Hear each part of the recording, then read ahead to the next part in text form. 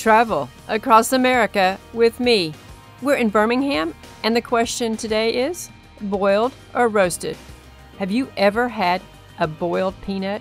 I had not until we visited this historic place on Morris Avenue in Birmingham. This is the Alabama Peanut Company. We stopped in at their flagship store. They also have stands at various locations around town. You can sit inside or outside. We chose inside. There's so many historic items to see. And of course, the father of the peanut. Do you recognize who this is? If you know who this is, put his name in the comments below. I will reveal his name at the end of this video, but you certainly recognize him, right? A little bit about Morris Avenue, the historic district. It was created in 1972 by the Jefferson County Historical Commission. The district is based on this avenue. It was named for one of the founders of Birmingham, Josiah Morris, who paid $100,000 for the 4.157 acres of the original site of the city in 1870. At the suggestion of Mr. Morris, the city was named for England's industrial district.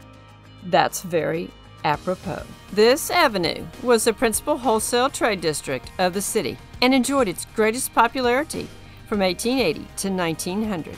Some of the city's most prominent families owned business firms here. As we were walking around, I kept seeing this sign that said peanuts, and after we parked our car in a different place, which I'll be telling you about that in another video about parking in Birmingham, we went ahead and cut the corner and went down Morris Avenue. It's the Alabama Peanut Company, made on Morris Avenue, Birmingham, Alabama, since 1907. Let's go in. But wait a minute, today's menu: boiled, dill pickle, oh my, kitchen sink, Alabama Cajun, classic salt. On the roasted side, original, dark, Cajun, and salt. This is going to be tough. Oh, you can take them to go? You can buy 4 pounds or this small boiled? I don't know. Let's just try a flight. Look at these roasters. And there's that guy again. Who is this? Leave a comment if you know. And we asked the guy behind the counter about these boilers and why they were different sizes. And he said, it's because of the demand. When they have more demand, they use the bigger pots. Makes sense, doesn't it? We chose the flight of boiled peanuts that serves one. It serves a lot more than one, so if you go there, I'm thinking that just the flight of one, not trying to take business from them, but you'll see, the flight was just fine for 2. There was actually more than enough for 2 of us. They asked which 3 we wanted, and we said, you know what, you just choose. And what do you think we got? Have you subscribed yet? If not, why not? Could you please subscribe? And if you have, I appreciate that. Tell a friend about my channel. And if you have any friends that live in Alabama, send this video to them. Oh, and while they were filling our order, I found this. It's samples. Try the brine to see what the peanuts will taste like. Brine may be very hot. Use caution. I got a couple squirts of the kitchen sink one. Oh, that tasted good. Have you ever shopped at one of those vinegar and oil places where you can do taste tests? Those are fun, aren't they? This was kind of like that. Shouldn't you have a Coca Cola when you have peanuts? I don't know about with boiled peanuts. We didn't. We just got a water. I love putting peanuts in my Coke. Do you like putting peanuts in your Coke? If you do, tell me in the comments below. And if you don't, you've missed out. There were many historic photographs on the walls also of downtown Birmingham back in the day, as the saying goes. And this is a photo from the year 1909. Look at all the horses and carriages piled up on this street. You think they're all getting peanuts? It says this is the wholesale section of Morris Avenue on a busy day in Birmingham, Alabama. It looks busy to me. Here he is again. Do you need a hint? His first name starts with a G. Okay, our flight is ready. This is what they picked for us: salt, Cajun, and pickle. Oh, I see pickles. Now, a little bit about this shop.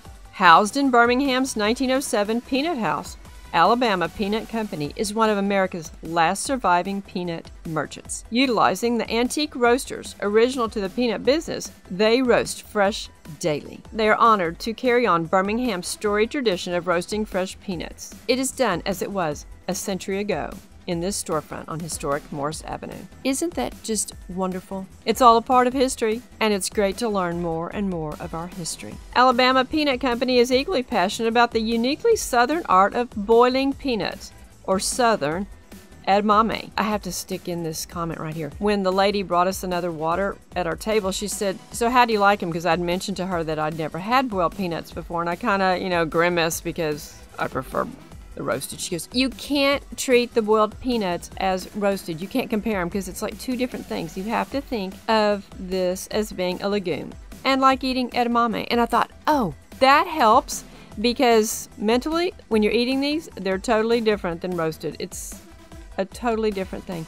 I think it's kind of like, you know, there's French fries and there's a baked potato and there's tater tots. They're all different and you can't expect to compare. You don't need to compare. As canned boiled peanuts have all but replaced this Southern culinary snack at stands across the South, they are proud to play a part in the revival of real, never canned Southern boiled peanuts.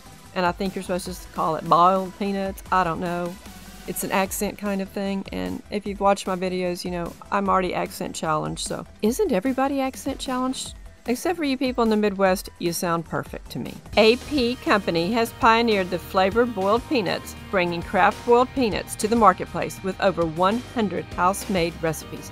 Wow. And of course, you can take some to go and you can order online. They ship anywhere. They give you this handy little container to put your shells in. Look at these things. They're wet and hot. And here are one of the old roasters. Isn't that just a beautiful piece of equipment? I love this kind of place. Don't you? We didn't eat them all, so we took them to go. Southern crafted since 1907, Alabama Peanut Company. Soon, I'll be taking you to many other amazing sites of arts and history, culture, old world buildings in Birmingham. You won't want to miss a single video. Sandals on the ground. Unclassic road trip. I promised I would tell you who that was, who that man was. I kept showing his picture. He is George Washington Carver. Do you know how many things he made with peanuts? A lot.